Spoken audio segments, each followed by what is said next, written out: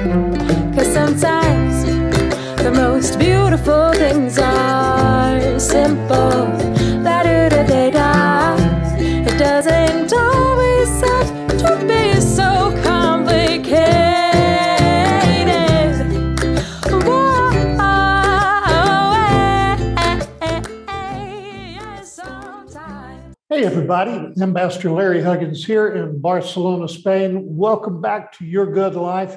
Have a great episode for you today in our continuing series that is taken from my manuscript, the Codex Rex, the Book of the King. This is part 2. Part 1 had 17 episodes, and part 2, well, we'll see. We're in episode number 2 now, and this is, I'm calling this Jesus Was Always the King. In the first part, we talked about the fact that Jesus lived as a king. He had a palatial place to live. In fact, it was a palace. People have a hard time accepting that, but it's a biblical fact. And many, many proofs. You're going to get a lot out of this. It'll change the way you see Jesus, his lifestyle, how he was perceived. You'll see him different, and you'll begin to live differently. I believe it. Father, thank you for everyone who's watching, listening, receiving, and achieving what you have for us, which is nothing less than the good life. Amen. I probably should have brought some water, but I didn't. All right. Jesus Was Always King, part 2. And we have a lot of messianic prophecies. In fact, I'll say this. To me, I find it compelling and fascinating that there were over 435 messianic prophecies that Jesus fulfilled.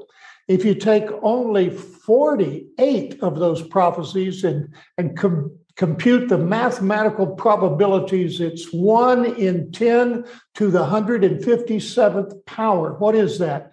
It's 10 with 157 zeros after it. It is an astronomically large number. So it's literally scientific proof that Jesus was the Messiah. Praise the Lord. And we believe that. There are many messianic prophecies. I want to give you one here, Jeremiah 23:5. Behold, the days shall come, says the Lord, that I will raise unto David a branch, and he shall be king and prosper. Praise God, he shall prosper. I don't know where people get the poverty from, because it's all through the scriptures that he was wealthy. Remember, wise men brought him gifts, and you will be staggered to know how much wealth they gave him. It's an amazing amount of wealth. So Jesus was the king. He was the prophesied king, and it was common knowledge that he was king. It wasn't common knowledge that he was the Savior. A few people knew it, but everyone else in Israel and surrounding areas saw him as the king. Mary knew he was the king. Luke 1:31. The angel said to Mary, behold, you shall conceive in your womb and bring forth a son, and you shall call his name Jesus. He shall be great, and he shall be called the Son of the Highest. And the Lord God shall give unto him the throne of his father David, and he shall reign over the house of Jacob forever, and of his kingdom there shall be no end. Mary knew he was the king. Well, she was a royal, and so was Joseph. And I'm not going to get into all the genealogies today, but there are a lot of proofs that Jesus was and indeed is the king. Let me close my iPad here and start working from my computer screen. I have some very important things I want to share with you here. And so Mary knew he was king. Who else knew he was king? Well, the Magi knew that he was the king. Now, the Magi came from other countries, and it wasn't just 3. Eastern tradition says there were 12 Magi. We know that there were more than 3 because the Bible names where they come from. They came from Sheba and Ethiopia, and Tarshish in Egypt, and all the nations of the east, all the nations of the east. So the Magi converged on Israel from all over, and they didn't travel alone. They traveled in something called a kegil, which is a big caravan, but it's more than a caravan because It's really a movable palace. It has soldiers, it has servants, it has livestock, it has provisions, it has administrators. It's the same way that the Queen of Sheba came from Sheba to honor Solomon. And this is what kingdoms did in those days.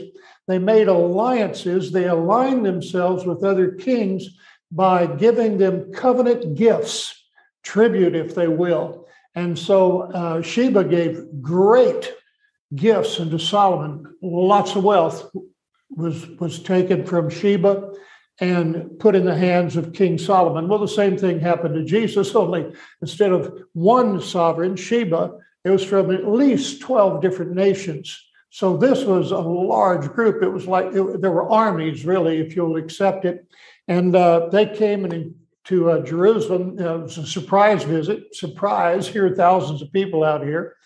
And the head guys, the Magi, came and talked to Herod, and they said, well, we've come to find the king. Well, let me read it. Matthew 2:1. When Jesus was born in Bethlehem of Judea in the days of Herod the king, behold, there came wise men from the east to Jerusalem, saying, where is that who is born the King of the Jews? Praise God. We've come to worship him. We have come to pay our respects for him. We've come to give him obeisance. That word there, worship, means to kneel and prostrate and to do homage or to make obeisance in order to express respect and to make supplication. It's used of homage shown to men of higher rank. Okay, so these magi, which were representatives or ambassadors of the kingdoms that sent them, came and submitted themselves to Jesus, who was 2 years old, and they gave him gifts, staggering amounts of gifts. And so all of Jerusalem at this point knew that the king had been born, the king, that Jesus was the king. Matthew 2:3. When Herod the king heard these things, he was troubled, and all of Jerusalem with him. Why were they troubled? Because of 3 wise men or 12 wise men? No, they were troubled because they got the news that the king of the Jews had been born. This is going to change everything. This is going to be very upsetting and change the status quo. Not only Herod was threatened by this, but all of Jerusalem, because they sensed that something dramatic, something historic had happened. Their promised Messiah, their anointed king, deliverer, had been born. So it was troubling. It made them very distraught. And remember that a lot of people enjoyed being under Roman occupation because they had all kinds of concessions and opportunities that they didn't have before. Under the Roman rule, they had all kinds of opportunities. Okay, Herod and all of Jerusalem knew that Jesus was the king, and all of the chief priests and scribes knew that he was the king. Matthew 2:4. When Herod had gathered all the chief priests and scribes, how many? All of them. I don't know how many chief priests there were, but he gathered all of them and all of the scribes and of the people together, and he demanded where Christ should be born. And they, in agreement, said to him, in Bethlehem of Judea. For thus it's written by the prophet, and thou, Bethlehem, in the land of Judah, art not the least among the princes of Judah, for out of thee shall come a governor that shall rule my people. Messianic prophecy. Praise the Lord. So all of the chief priests knew he was the king. All of the people knew he was the king. Herod knew he was the king. These wise men and all their servants and soldiers knew he was king. The countries that sent them, the wise men, knew that he was king. They had been expecting the king to be born, and all the prophecies that they were very familiar with pointed to Bethlehem of Judea, and that fact was agreed upon by all of the chief priests and all of the scribes without a doubt. all of that part of the world knew that the King of the Jews had been born, and they knew who he was. His name was Jesus. Praise God. I know it's not what you were taught in Sunday school, but it's the Bible. And I'm going to skip over a lot of things. Usually I laugh and say even blind Bartimaeus knew that Jesus was king because he said, "O thou son of David, have mercy on me." He called him by his title, Son of David, which was the title that King Jesus had. And that title was referenced 12 times in the New Testament. So yes, people knew that he was the king. Remember, they gave him a triumphant entry in Jerusalem where all the people came out in the streets and saying, "Hosanna, blessed is he that comes in the name of the Lord." And they presumed that Jesus was going to Jerusalem to be coronated king because they knew he was the king and they were ready to have him coronated. In fact, at one point, they were going to coronate him by force. And Jesus hid himself. It wasn't his time. And you know how this story played out, right? Well, I've come to the end of my time here, but let me say this about Pontius Pilate, who was the second most important person in the Roman Empire. And the Roman Empire was the greatest empire in the world at that time. So among secular nations, Pontius Pilate was the second most powerful person in the world. He had lots of influence. He was put there by Augustus himself, and anything that happened in Palestine, that word went back to Rome. So this thing was not done secretly. In fact, the Romans ruled Egypt, where Jesus had spent time in exile, and they ruled the whole Mediterranean area there. It was huge. And so this idea of the King of the Jews wasn't just localized information. It was spread abroad, without doubt. Without doubt. I mean, everything being equal, people are the same today as they were then. And we lived to learn something new, what the news is. It was big news. It was big news when Herod slew all the children 2 years and younger. It was big news when the wise men came and inquired of Jesus. It was big news when all the high priests and scribes said, "Yep, he's going to come out of Bethlehem." It was big news when he rode into Jerusalem. And it was big news when he was crucified. And I'll say this, I'll get into this in another episode. Actually, the way they crucified him was something that they only did for kings. Yeah, a lot of people were crucified and tortured through crucifixion, executed by crucifixion, but there were special circumstances to the way Jesus was crucified. And that kind of treatment was reserved for kings. The Roman armies had a way of dealing with the kings of the nations they had conquered, a way of humiliating them. And so Pilate asked Jesus, he said, "Are you the king of the Jews?" And Jesus said, "Yes, you said it." He said, "You said it." And so Pilate had already heard. In fact, he said, "Shall I release unto you Barabbas or Jesus, who is called the Christ, the anointed king?" And they said, "Barabbas." And so here's what Pilate did. He wrote a sign and he put it on top of the cross where Jesus was, Luke 23:38, and a superscription, that means the sign that's above, was also written over him in letters of Greek and of Latin and of Hebrews. "This is the King of the Jews." Now, the leaders of the Sanhedrin who had perjured Jesus and had him murdered through proxy, told Pilate, "Don't say that. Say he claimed he was the king." And Pilate said, "What I've said, I've said. What I've written, I've written." In other words, it's the facts, and we're going to leave it as the facts. These people knew he was the king. They just didn't want him to be their king. And it was going to upset the apple cart. It was going to change the status quo. And so they lied against him and suborned him. And what they actually did was they assassinated their king, had him assassinated, which is I don't even know the word for that. Is it regicide or something like that? I don't know, but they actually had a coup and murdered the hereditary king of Israel, everyone's champion.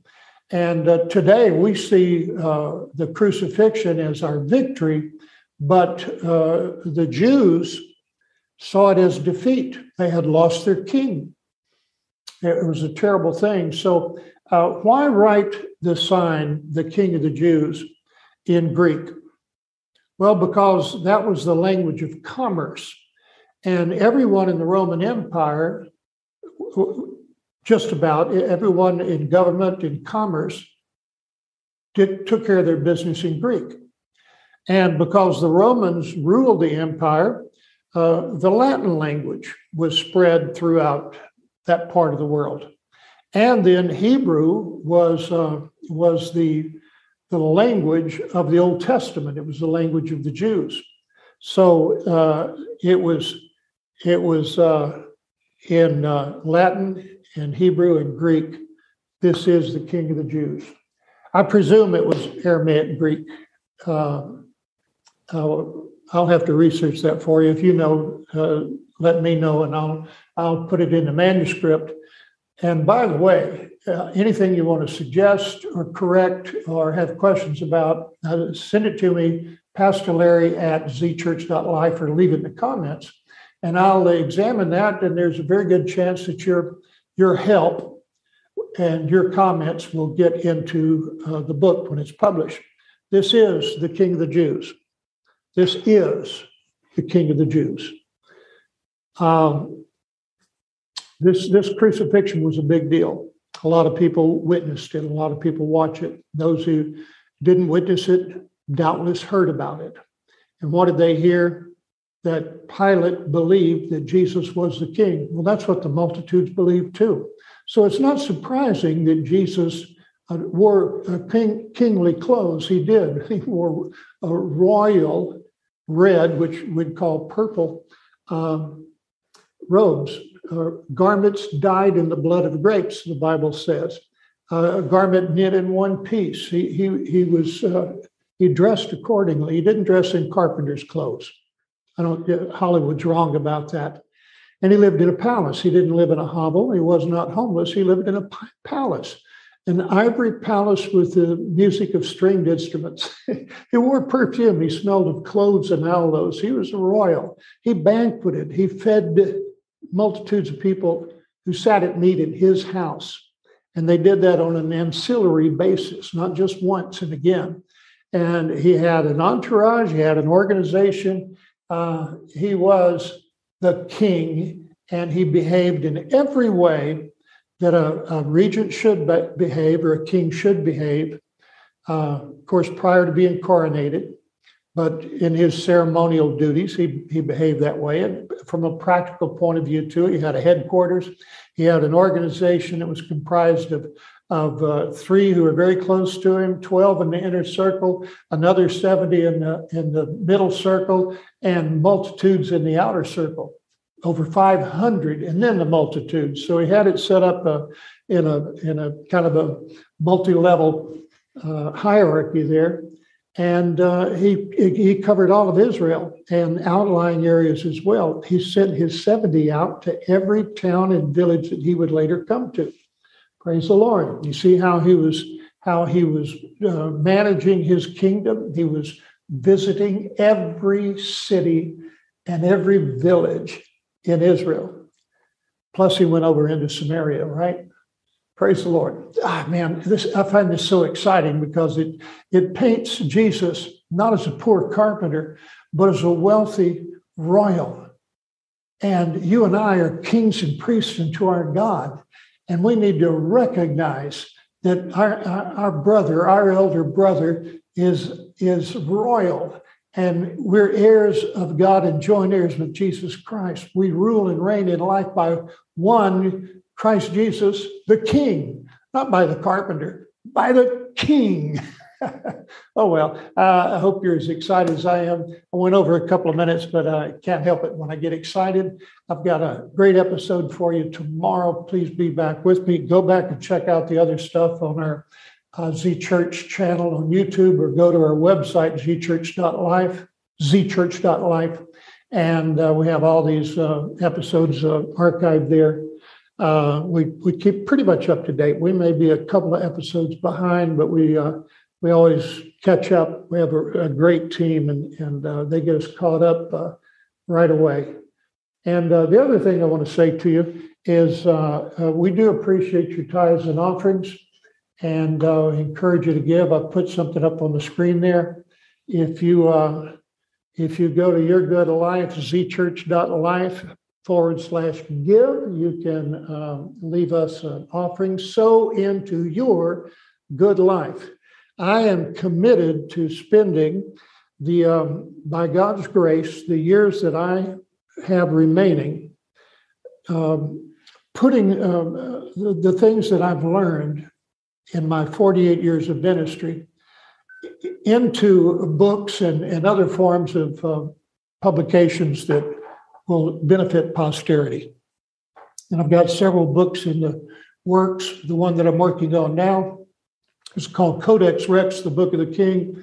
And the information I've been sharing in these episodes, recent episodes, are part of that book. They're going into the book that'll be published before the year's out. So help me get these books out.